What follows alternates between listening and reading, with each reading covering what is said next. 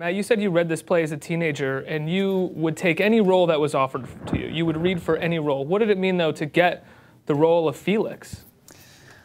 Oh, it was, the most unbelievable gift I ever could have asked for as an actor. This play, when I read it, changed my life. It changed my worldview. It lit a fire in me that no one around me living in suburban Texas was talking about this or doing anything about it. And to get to be a part of this love story of these two people who find each other and are so symbiotic. And I think there was, something about the way Felix compartmentalizes his life when we see him at the New York Times at the beginning of the film that I understood. And finding someone like Ned who opens him up and helps him to be a more authentic human being was something I felt like I had experienced in my life. So I was just glad that I got to parlay that, I guess. Well, both characters share a love that changes them into better human beings. That's the transformation that we see as characters, but there's also the physical transformation that you went through. You lost 40 pounds? I stopped weighing myself at a certain point because I felt that it wasn't the important thing to focus on when Ryan was happy with the aesthetic, and I just thought, let me just go to work and not worry about this anymore. I think you weren't worried about your health or anything while you were doing it? It's such a dramatic transformation. I felt, to be honest with you, the profound thing for me, it was so important to me that it was worth whatever risk was involved. But secondly, the thinner I got, or the more my health was compromised, the more profound my fight for, I had more of a lust for life than I've ever had.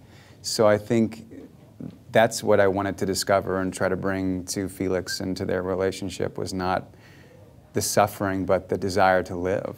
What was it like seeing him having lost so much weight? Because you guys shut down production for a little while, right? And then he came back. Yeah. Was that shocking? Yes. It was very shocking. I remember I have known Matt for years.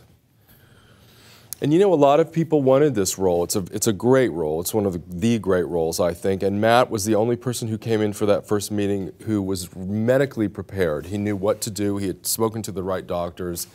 Without even getting the part, he talked to me about how he would walk differently and how his voice would change. And so when we took that break and we came back, he would send me pictures, and I would always say, please get your blood checked so that you're fine. I was nervous.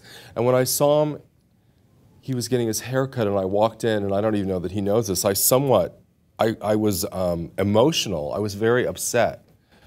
But, all the actors went to that dark place for this material, and I was just, thankful that they, particularly Matt, had that dedication, because that's hard stuff. That's really, really, really hard stuff. But we were all concerned. We would all, check in on him every 2 minutes, because you want some water? Do you need more water? Well, also, Matt was just so physically weak that he would have to sit in the same place between takes, between lighting setups, just so that his energy could be brought out in that performance. So it was a very moving thing to witness. What impact do you hope this film has on a young audience, or on any audience? Matt? I hope that a younger generation will look at this incredibly brave group of people who, and one thing that I think Ryan and Larry captured so beautifully in the film is that activism is not easy.